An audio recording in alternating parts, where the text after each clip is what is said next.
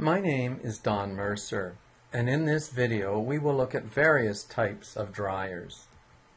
Financial support for production of this series of video presentations was provided by the Széchenyi Society, founders of the Hungarian programs at the University of Toronto. The Széchenyi Society's sponsorship is gratefully acknowledged. I would personally like to thank Dr. Leventi Diashadi, professional engineer and fellow of the International Academy of Food Science and Technology, who is a professor in the Department of Chemical Engineering and Applied Chemistry at the University of Toronto. Dr. Diashadi's considerable efforts in coordinating this project are greatly appreciated. The material in these video presentations is based on an ebook published in November of 2014. Its title is An Introduction to the Dehydration and Drying of Fruits and Vegetables. It is available on the International Union of Food Science and Technology website, which can be accessed at www.FIAFoST.org. We will begin with a brief introduction. Following this, we will look at methods of heat delivery and methods of operation for various dryers. We'll look at continuous dryers, tunnel dryers, cabinet dryers, tray dryers, fluidized bed dryers, vibrating bed dryers, spray dryers, and drum dryers. We will also look at some other types of dryers, and then we will examine solar dryers in a bit more detail, as well as taking a look at osmotic dehydration. Then we will finish up with some summary comments. Not all drying tasks are the same. Not all materials behave in the same manner when they are being dried. Tomatoes behave quite differently than mangoes in the same drying conditions. Different types of dryers or dryer designs are required for different tasks. We will now look at several different types of dryers used in the food industry. Dryers can be divided into two groups based on the methods in which heat is delivered to the material being dried. There are also ways of removing moisture without the application of heat, and we will cover some of these at the end of this presentation. With the direct application of heat, the material is usually dried directly over the heat source. Drying material over a fire is probably the best example. With indirect applications of heat, the material is dried using air that has been previously heated by contact with the heat source. A hair dryer is a good example of this. The air is heated by passing it through a series of heating coils before it is blown onto your hair to dry it. Most dryers use the indirect heating method. The indirect application of heat offers better control over the drying process than can be achieved with direct heating. The following can be controlled: the temperature of the air, the velocity of the air, and the direction of the air. And in some cases, factors such as humidity can also be controlled. Another method of classifying dryers is by the manner in which they function. Batch dryers are used to process individual batches of material which are placed in the dryer and stay there until they reach the desired final moisture and are removed. Continuous dryers, on the other hand, work with raw materials being fed into one end of the dryer on a continuous basis. Dried product comes out the other end of the dryer, also on a continuous basis. This requires the use of some means of conveying the material through the dryer. Continuous dryers are used in large-scale drying operations. They are generally costly and require a large facility to house them, plus a crew of operators to run them. Batch dryers are used in small-scale drying operation and for specialized applications. No generalization can be made as to their cost and to their complexity, but for most small-scale drying operations, batch drying is the most appropriate mode of operation. Now let's take a look at continuous dryers. For solid materials, the material is fed onto a wire mesh conveyor belt that moves this material through the drying chamber and discharges it at the other end. For slurries or solutions, material is pumped into the drying chamber through a spray nozzle assembly into hot air, and the dried product is separated from the hot air stream that conveys it. For now, we will focus on the continuous through circulation dryer. We will use a series of diagrams to explain their operation. A full description is available online in the ebook, An Introduction to the Dehydration and Drying of Fruits and Vegetables, which was mentioned previously. Here is the basic design of a through circulation dryer. Wet food material is placed on the beginning of a conveyor belt, which then puts it through a drying chamber. Heated air, which has a low water content, then goes up through the drying bed and leaves as moist exhaust air. The dry food material is then discharged from the end of the conveyor belt as additional wet feed material is placed on the feed end of the belt. In this diagram, we have a multiple zone dryer. We have zones 1, 2, 3, and 4. In the first zone, we have updraft air, which is traveling from the bottom of the dryer up through the bed, essentially to dry the bottom surface of the bed, so that when the product enters the second zone, which is a downdraft zone, it is actually not mashed into the dryer belt. A downward flow of air is used in the second zone to dry the top portion of the bed, which may be slightly more damp than the bottom portion of the bed after leaving zone number 1. In zone number 3, we have updraft. The air is once again traveling up through the drying bed. And in zone 4, we have downdraft, where we're actually using cool air to cool the material down before it is discharged from the end of the dryer. Hot material leaving the end of the dryer quite frequently picks up moisture from the air as it cools, and we don't want this to happen. Air distribution is another consideration. Every effort must be taken to create an even distribution of air over the entire area of the material being dried. Uneven distribution of air creates a lack of uniformity in the moisture of the dried product that is leaving the dryer. Air distribution plates create uniform distribution of air, as their name implies. Without them, airflow patterns can be chaotic. Positioning of the distribution plates is important, as we shall see in a moment. Air distribution plates are basically sheets of metal with holes drilled in them at regular spacings. When placed in the air streams entering a dryer, the air distribution plates create a back pressure. Each hole then acts as a nozzle through which air is blown to contact the material being dried. Here we see the positioning of air distribution plates in an updraft zone. The air is entering the dryer from the bottom, and before it hits the product bed, it goes through the many holes of the air distribution plate, which evens out the airflow and creates a uniform distribution across the entire dryer bed, which in turn creates a uniform drying environment. In a downdraft zone, there are sometimes two sets of air distribution plates. Here we see that they are positioned upstream of the product bed so that the air has to blow through them before it contacts the material being dried. In this way, we also get a uniform distribution of air traveling in the downward direction. There are many other operational features of continuous through circulation dryers or conveyor belt dryers. However, we will not go into them here. Let's take a look at tunnel dryers. These are really a semi-continuous type of dryer. Material is placed on trays, screens, or wire racks which are slid into carts.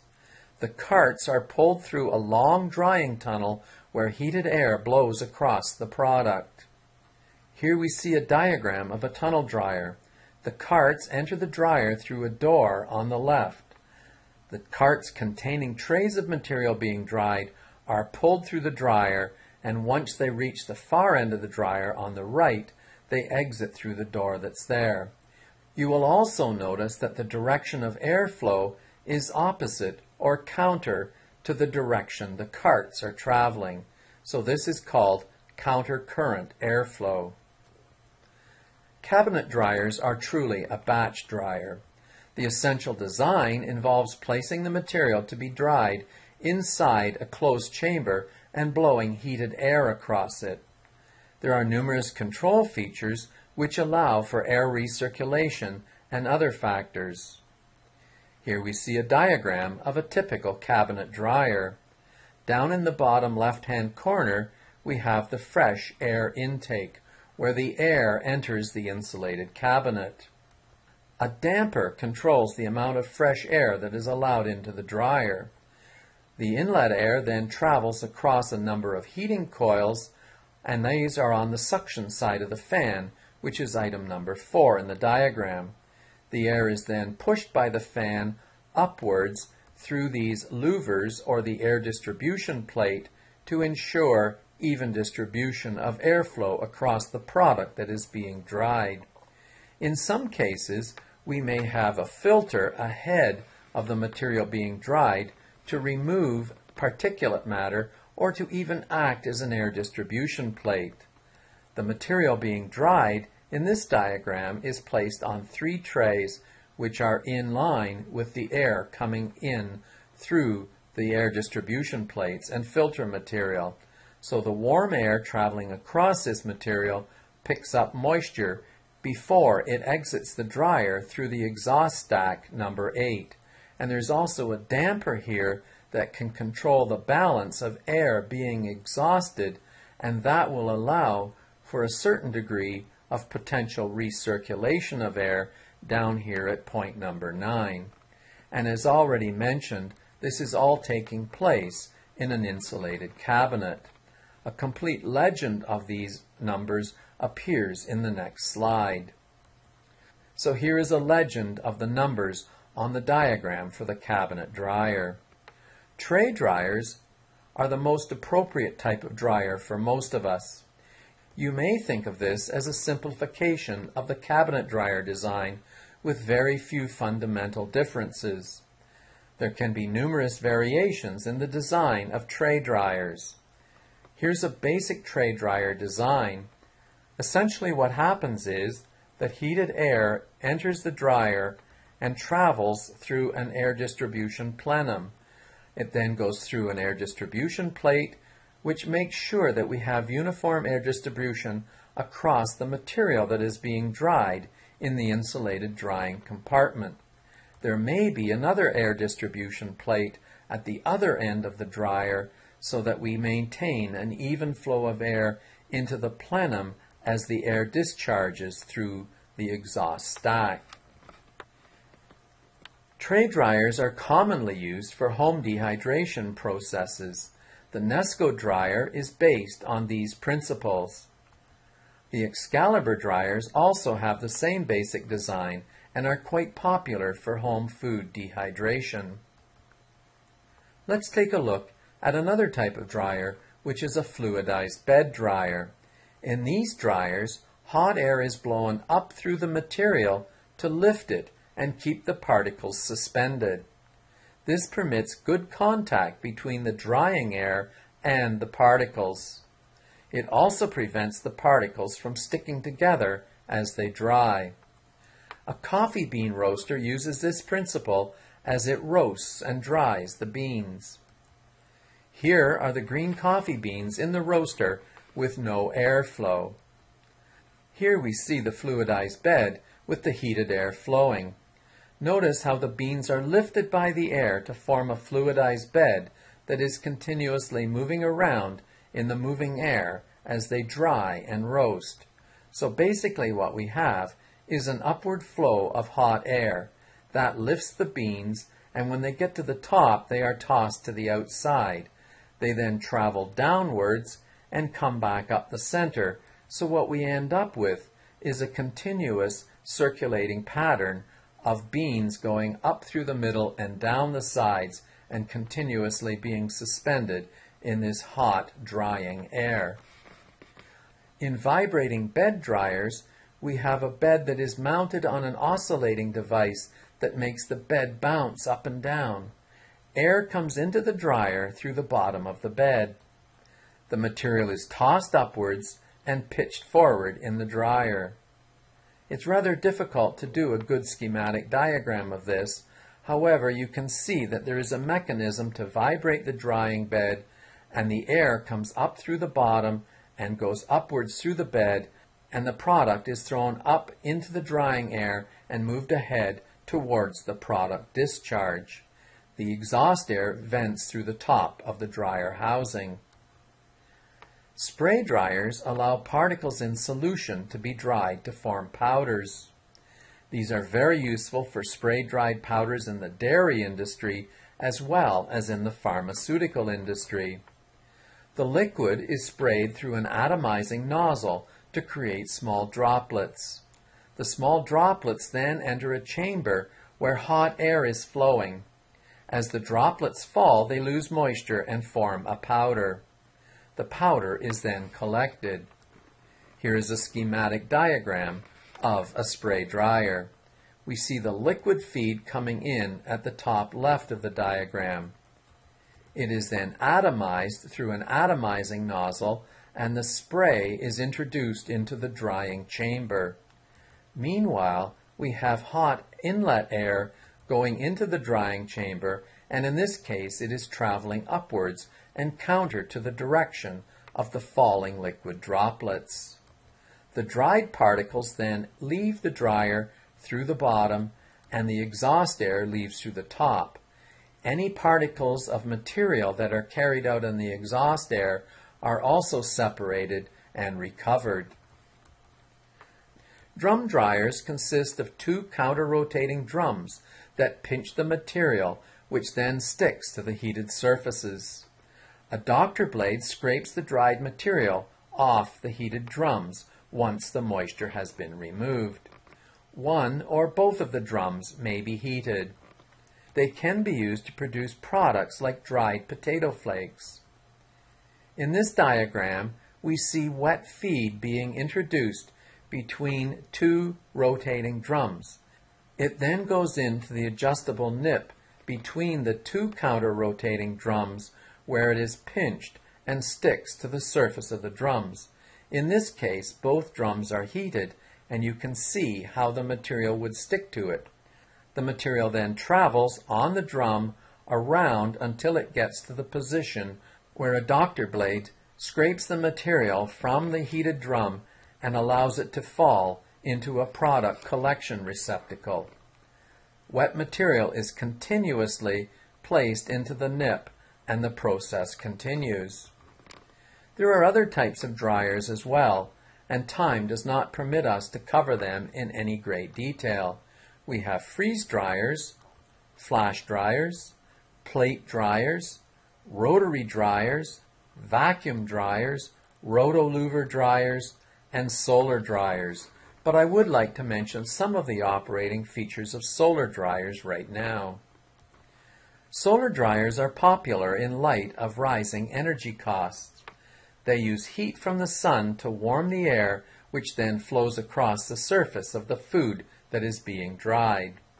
They are highly dependent upon weather conditions, and they may take excessively long times to dry the product. Solar dryers can be used as a first step in drying when combined with another dryer as a second step. The solar dryer will remove moisture from the surfaces early in the drying process, which is more rapid than moisture removal later. So the solar dryer can do the initial heavy lifting work. We should be using caution in solar drying various products. It may take several days to dry products with a solar dryer. During this time, microorganisms may proliferate, and this is especially important with foods for human consumption. Here we see a solar dryer which I built and worked with in our backyard. Air enters through the heat collector, and as it travels upwards, the black metal surface, which is very hot, warms the air. This heated air then travels into the chamber of the solar dryer, and as you can see here, there are slices of mangoes in the drying chamber suspended on a metal rack. As the air travels across the material or through the drying bed, it removes moisture. The heated air is forced out of the drying chamber by these solar fans. Some dryers use only natural recirculation and convention, and so do not have the high level of airflow that can be created by using these solar-powered fans. Here's a solar flex dryer from Malnutrition Matters. In this case, air enters at the top right of the photograph and travels through this heat collector and moves across from the right to the left. The heated air then travels down through a plenum into the drying chamber, which is the black box underneath the heat collector. As the heated air travels through the box, it passes across the surface of the material being dried. And here there are 4 electrical fans, which are powered by solar energy. After passing through the chamber where the material is housed, the exhaust air leaves at the bottom right. Osmotic dehydration is another interesting type of water removal system. Moisture can be removed by the forces of osmotic pressure, drawing moisture out of the tissues of the fruit or vegetables. This is often done using sugar or salt. Sugar can be in the form of a concentrated solution, usually 50% to 60% by weight. Solutions may be heated to about 50 degrees to speed the process, and this is different than using hot air to evaporate moisture. In this case, heating speeds the fusion of moisture. Here we see some cranberries in a sucrose solution going through the process of osmotic dehydration. We can also use crystalline sugar or crystalline salt for osmotic dehydration.